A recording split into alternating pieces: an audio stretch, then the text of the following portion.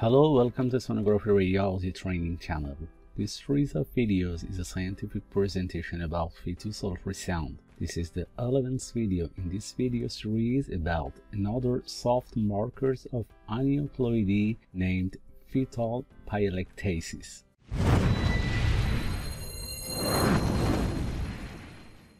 First, my outlines about mild renal pyelectasis or pelviectasis.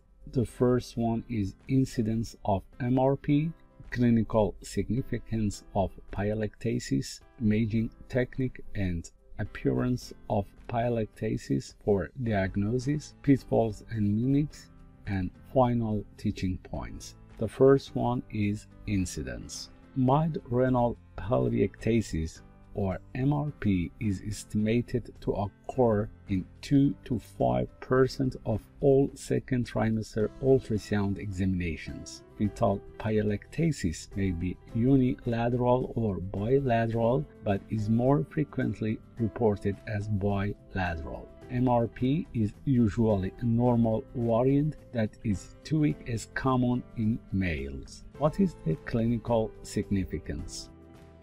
Typically, MRP resolves by 32 weeks gestation in approximately 80% of cases. According to many studies, association with trisomy 21, progression to obstructive uropathy, and vesico-urethral reflux have been reported. MRP can be divided into a low risk and high risk, whereby high risk defined as maternal age older than 36 years old or other findings of fetal aneuploidy, which the high risk group is more strongly associated with fetal anomalies such as trisomy 21. Regardless of risk status, however, all patients with a diagnosis of MRP in the second trimester merit a follow-up ultrasound within 4 to 8 weeks to evaluate for any change. According to many studies, progression to hydronephrosis occurs in approximately 1/3 of second trimester cases, which warrants sonographic follow-up in the third trimester and in some cases postnatal evaluation. MRP in the setting of abnormal fluid volume, particularly oligohydramnios, warrants a detailed anatomic survey to exclude lower urinary tract obstruction of any etiology, whatever the gestational age. As we can see in this image, keyhole sign in a fetus with urethral atresia at 13 weeks of gestation. Renal pelvis dilation of less than 10 mm in the third trimester is not likely to be associated with postnatal uropathology. Third trimester fetal renal pelvis measurement is useful in predicting postnatal outcome because severe renal pelvic dilation means equal or more than 15 mm should undergo comprehensive postnatal assessment, and moderate dilation means 10 to 15 mm also had a high prevalence of uropathy, although they rarely needed surgical intervention, and the renal pelvic dilatation tended to resolve spontaneously. Parents could be reassured that dilation of less than 10 mm in the third trimester is unlikely to be associated with significant uropathy. According to many studies, there is an important note that a single dilated renal collecting system measurement should be interpreted with caution, as the renal pelvic diameter can fluctuate during the course of a single examination depending on the degree of bladder filling and maternal hydration. In this study, the research group assessed the variability in renal pelvis measurement only during 2 hours period, and they saw that about 70% of cases fluctuated from normal to to mild pyelectasis. About 7% of cases remain normal, and 15% of cases fluctuated from mild pyelectasis to hydronephrosis, and 10% of cases fluctuated from normal to mild pyelectasis, and finally to hydronephrosis, only during 2 hours of re-examination. So there is an important question. Why does this extreme short-term variability in renal collecting system measurement occur? The reason is not clearly known, but it reveals an important issue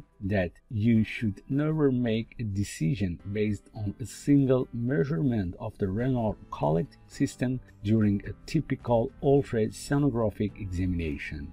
This study reported that emptying of the fetal bladder was associated with a significant decrease in the size of the fetal renal pelvis. By using an AP diameter of 5 mm to define renal pelvic dilation, 53% of the fetuses with RPD with a full bladder were shown to have normal renal pelvis on bladder emptying.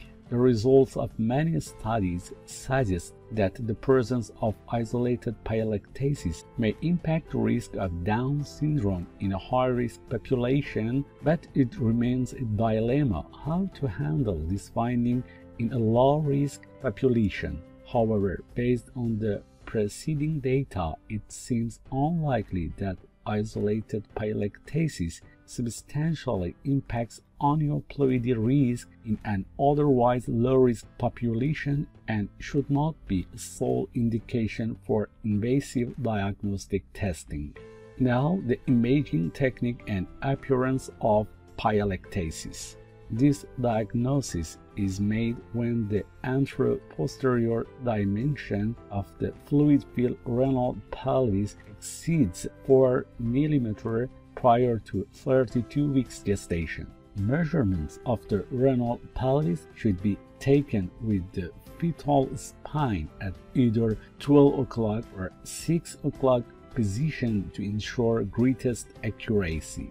The renal pelvis are identified on routine axial views at the level of the lumbar spine as anechoic structures located medially in the region of the renal hilum. Both kidneys and pelvis should be symmetric in size. MRP is defined as isolated renal pelvis dilatation with either no concomitant dilation of the renal calyces or at most of 2 calyces or callicectasis, whereby the pelvis measurement greater than 4 mm in the second trimester and greater than 7 mm in the third trimester. MRP is most often bilateral but can be unilateral and asymmetric. If MRP is suspected, longitudinal views, means coronal or sagittal views, should be performed through the kidneys to identify the presence of callicectasis. The presence of merely diffuse callicectasis rather than dilatation of 1 or 2 calyces is diagnostic of hydronephrosis rather than MRP. Now, it's better to see a teaching case together.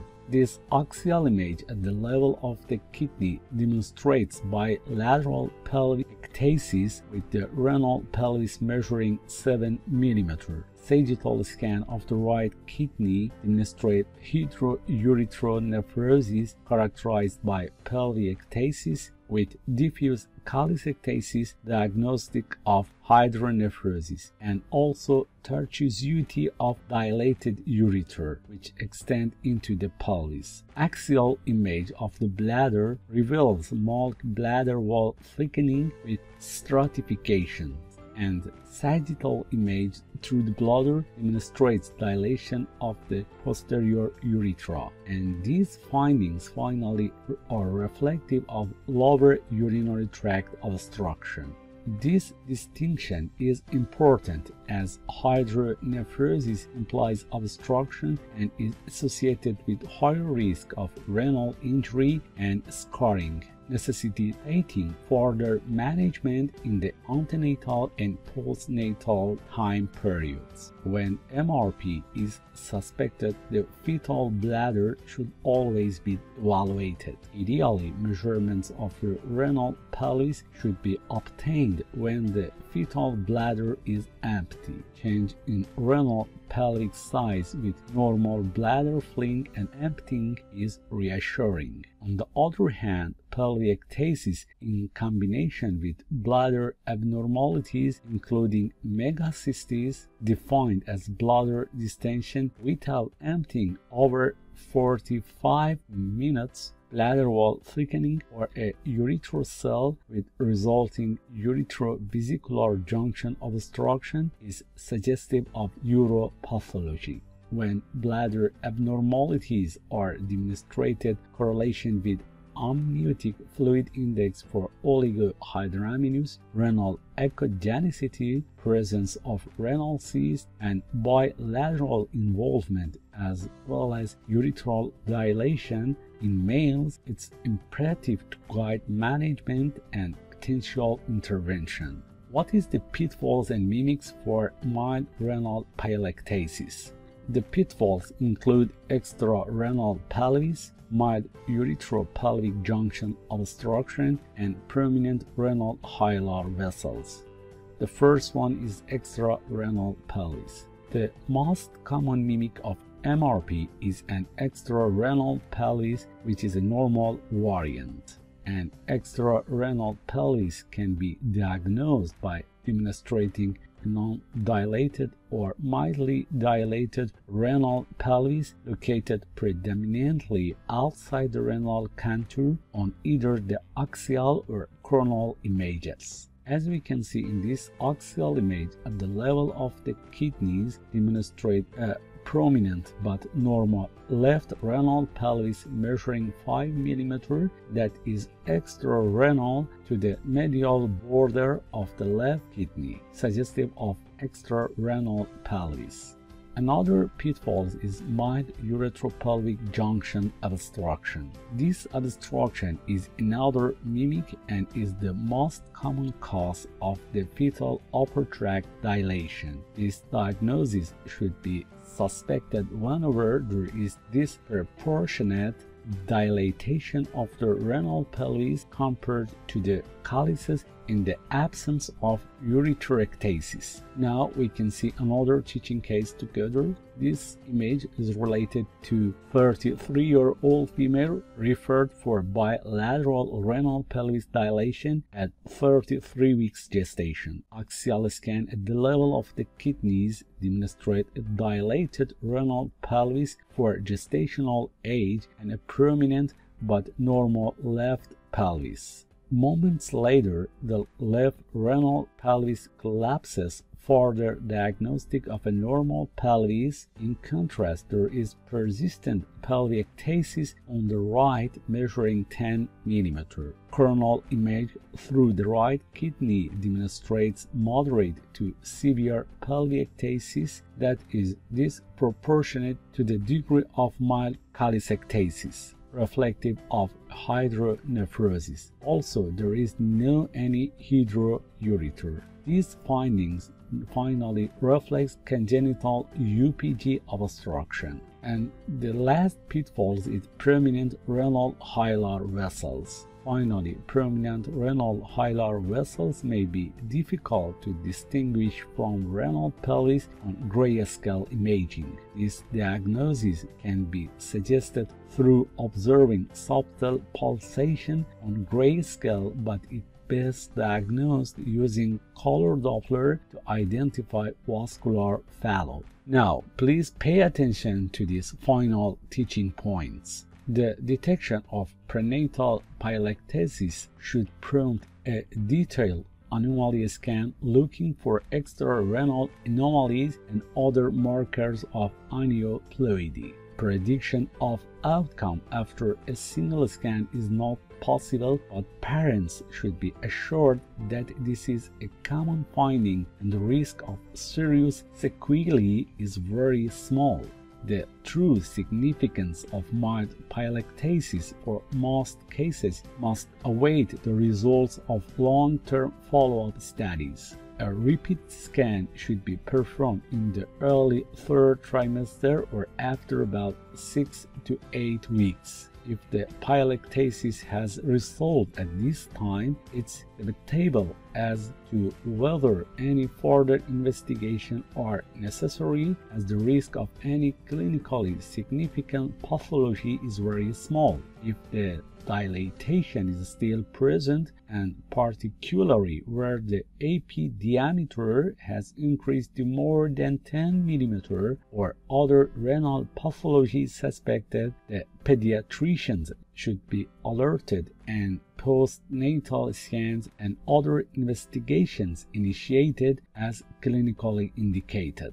Early in the newborn period, there is a state of relative oliguria, and renal ultrasound scans can give a high incidence of false negative results. Some studies have suggested that all fetuses with prenatal pyelectasis should be rescanned at a few months of age, even if the initial scan was normal, so as not to miss any possible pathology. Any potential abnormality detected in pregnancy is a source of greater anxiety to the parents, and counseling in a combined clinic may help minimize the anxiety caused. Now, I suggest 2 others of my videos that are close to this video in terms of matter. And thank you for your attention.